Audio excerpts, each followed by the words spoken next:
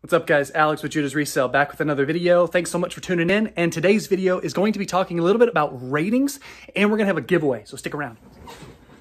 All right, so let's talk about Facebook Marketplace and selling specifically on Facebook Marketplace and how it relates to ratings. So if you've ever been on Facebook Marketplace, every seller has ratings. These ratings, I think, are important. It was a conversation I've had with other sellers, and it's something where I saw a comment one time posted on someone's post, and it was a very interesting perspective about ratings and when they buy from a seller. So I'm gonna first off go ahead and talk about the giveaway. First off, if you wanna be entered for this giveaway, we're gonna figure out a way to go ahead and subscribe. We're gonna go ahead and give it to someone in the comments. So comment down below that you love this movie, Horrible Bosses. That's our giveaway. So comment your name down below. Make sure to subscribe to the channel and like the video, and we will make sure to get this to you. We have an email address, and we will be able to tell you when you won on the next video. So Horrible Bosses, that's our movie giveaway. The comment that I once saw, I want to talk about that today, is the person said, I don't buy from a seller that doesn't have hundreds of ratings. And by hundreds, I think they might be like 1,000 as a baseline. This person said a few hundred. So even if a few hundred, I want to talk about that. Because when I sold my first few hundred orders on Facebook Marketplace, I was able to test this theory as far as how many people will give me a review per order. And believe it or not, this is the answer. I had about 400 orders. Facebook will tell you how many orders you've surpassed in hundreds, increments of 100 up to 500. So I remember when I got to around 400, my ratings touched 100. I had just different ratings in general. So I had some 4 stars, some 3 stars. I'm gonna pop up my ratings to kind of roast my own ratings here, but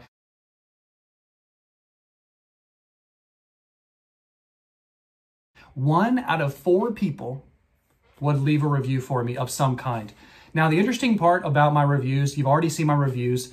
I'm not afraid of them. I personally put time and effort into every order. So it's interesting to see that I got some that I never got a reason why. So that's always the interesting part about a rating, is you sometimes never know what you did wrong. Maybe the item got damaged in shipping, and that's something that's like outside of my control, technically. I guess I could have packaged it better, but you know what I mean. But those are just ratings that are interesting. Out of 400 orders, 1 out of 4 people will leave a review. So 100 people left me a review. And the conversation goes back to the question that someone posted on Facebook. Would you buy from someone that has just a few ratings? Believe it or not, you're going to see on eBay, tons of people are selling. I don't know how many people are actually starting to resell, but the number is a lot. And my question is, first off, do you even comment down below? Do you even look at the ratings? Does it even matter? I know if I'm searching on Amazon, the ratings matter, but what about seller ratings on Facebook Marketplace and eBay? I think a lot of sellers out there think that they matter. I do personally myself. I strive to get good ratings. I don't send requests for ratings. I know a lot of people do. I don't, just because of the way I sell a lot of my items. I sell hundreds of items, so it would just be really tedious to send each one and that sort of thing. So, but comment down below, should I do that? Should that maybe help boost that 1 out of 4? That 1 out of 4 was not really by any means asking people for ratings. So it was purely organic. They had a good experience with me. And 1 out of 4 people said, you know what, I'm gonna give that guy a rating. So, and some of them, as you can tell, were not so good, but it is what it is. And one of the things that I think is important when we talk about ratings is not every rating has to go perfect. I just had a rating the other day that was a 5-star rating, and the client, or whatever you wanna call them, bought a movie, and the movie got there perfect. The problem was the movie had an audio issue.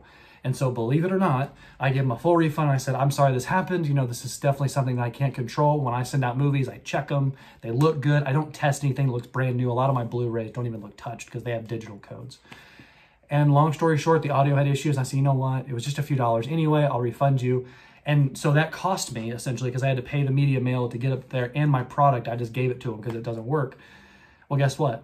I got a 5-star rating out of that. So just because an order doesn't go perfect doesn't mean you will get a bad rating. So keep that in mind. Don't think just because an order didn't go perfect, you're going to get a bad rating. There's things that you can do that show care to customers that really will come back and buy from you, you know, and all that. So it's a lot about how you respond, how you talk to them, things like that. So comment down below if the rating thing interests you. Again, make sure to comment down below that you love the movie Horrible Bosses. Subscribe to the video, subscribe to the channel, and go ahead and like the video. We are going to be continuing talking about physical media, DVDs, and that sort of thing on this channel. So if that's your thing, I want to go ahead and shout out to my subscribers I currently have. I have 4. And yes, I do want to shout you all out. And as we grow, I just want to continue to say thank you. And if this is your thing, like this video. More content to come about DVDs, Blu-rays, that sort of thing. So if that interests you, stick around. There's a whole bunch more that I have planned. All right, till the next one. Catch you later.